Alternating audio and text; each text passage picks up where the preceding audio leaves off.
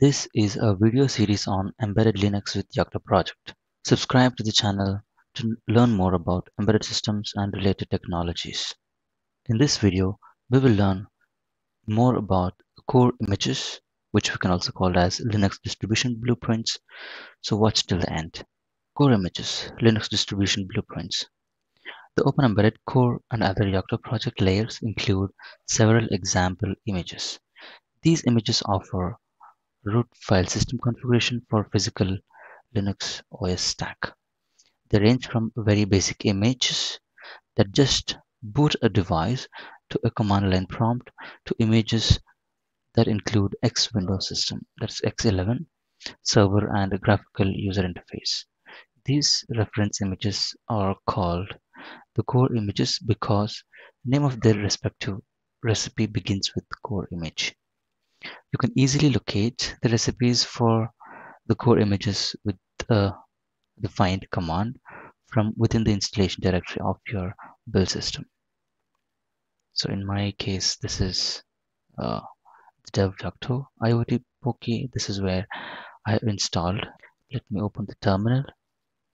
Then I will go to LCD to dev Yocto project IoT. So I can paste this command. This basically finds everything that is ends with star bb in all of the different meta star and recipes star directories.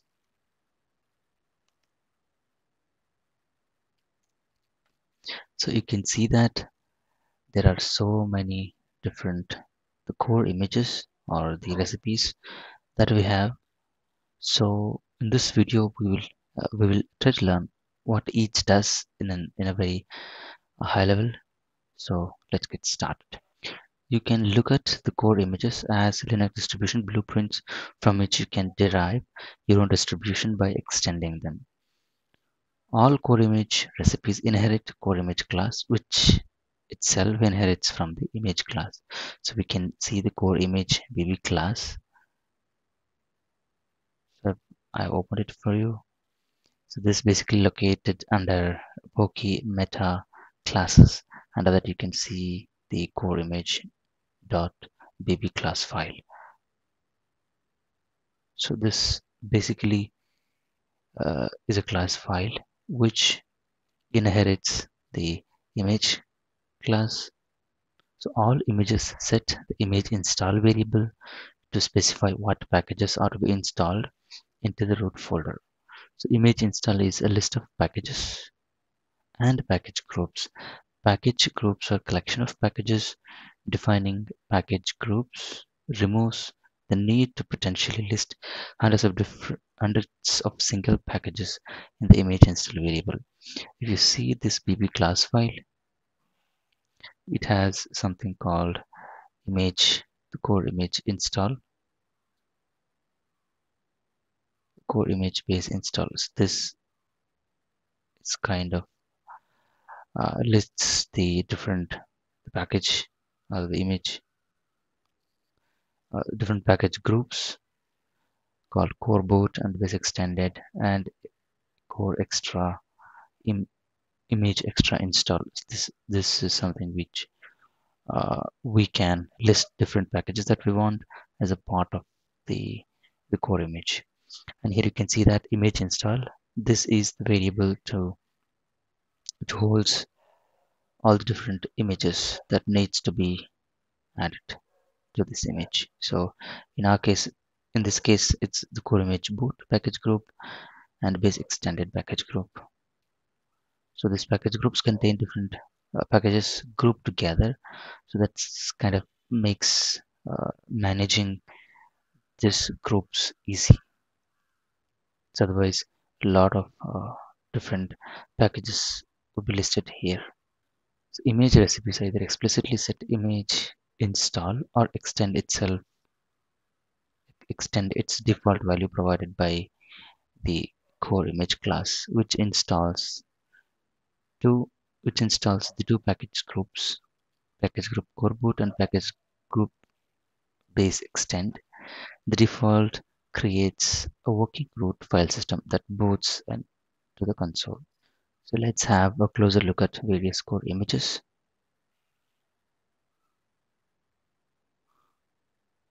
The core image minimal. So this is the most basic image, allowing a device to boot to a Linux command line login. So login and command line interpreter are provided by BusyBox. So this is a very basic image. So it just gives you a Linux terminal and some minimal uh, applications within that. The next image is the core image minimal init ramfs. This image is essentially the same as core image minimal but to the Linux kernel.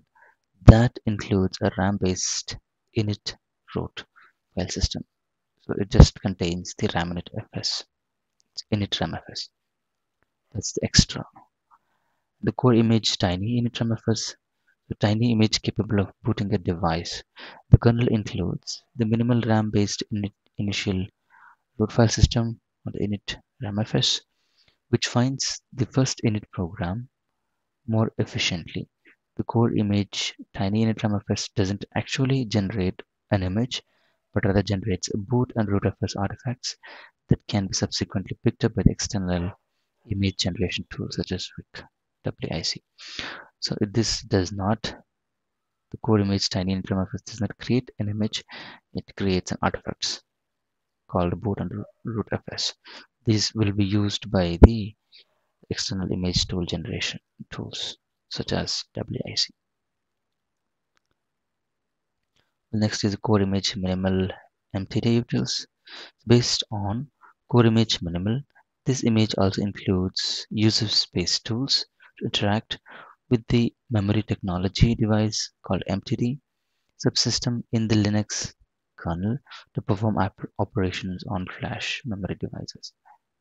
So this basically includes MTD utils on the top of core image minimal. So core image minimal dev.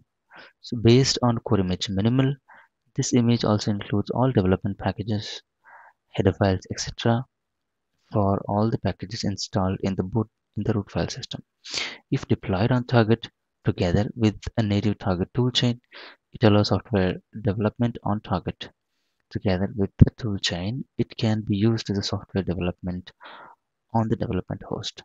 This basically core image minimal dev. So it provides the development environment for uh, for both on the target for the native compilation, native development, or also can be used as a SDK in some sense. Then core image RT. Based on core image minimal, this image target builds the Yocto project real-time kernel and includes a test suite and tools for real-time applications. So this core image RT is basically real-time kernel. Then the core image RT SDK.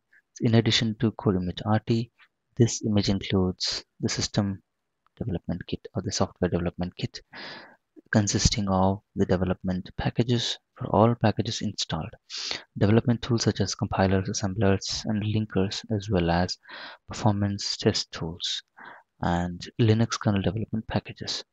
This image allows for software development on target.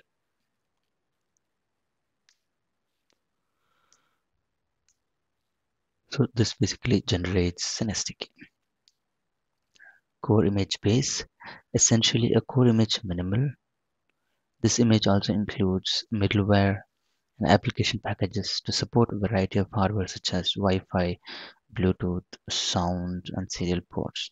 The target device must include necessary hardware components and Linux kernel must provide the device driver for them. So this basically supports the variety of hardwares that you would want to include. Core image full command line.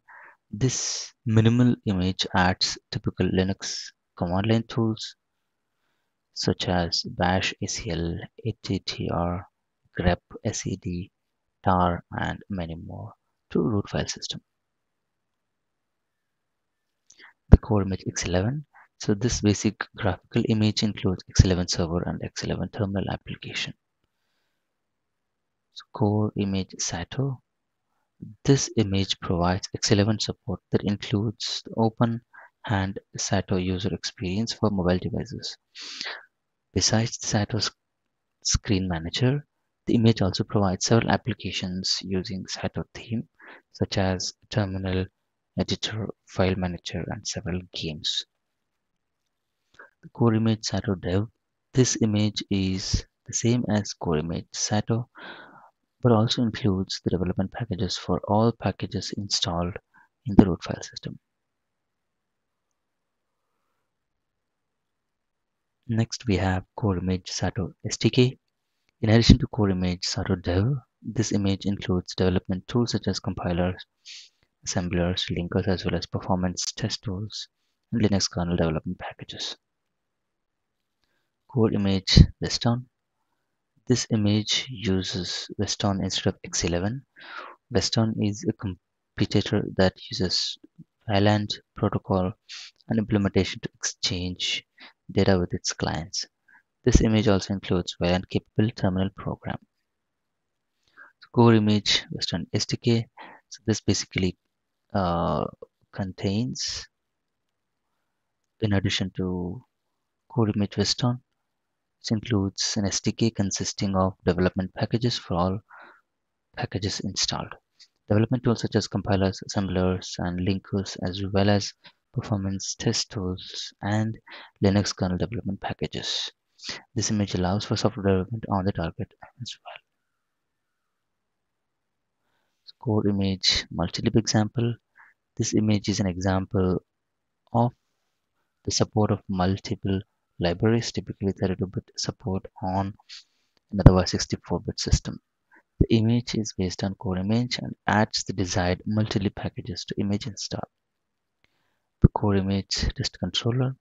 A test controller image to be deployed on a target, useful for testing other images using the OEQA runtime tests.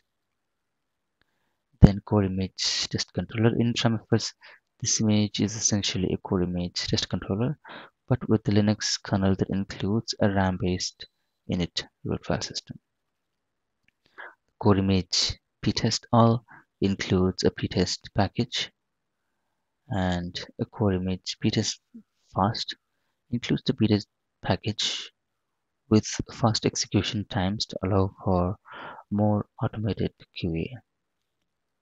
The core image kernel dev, a development image that builds kernel and packages that are sensitive to kernel updates and version changes.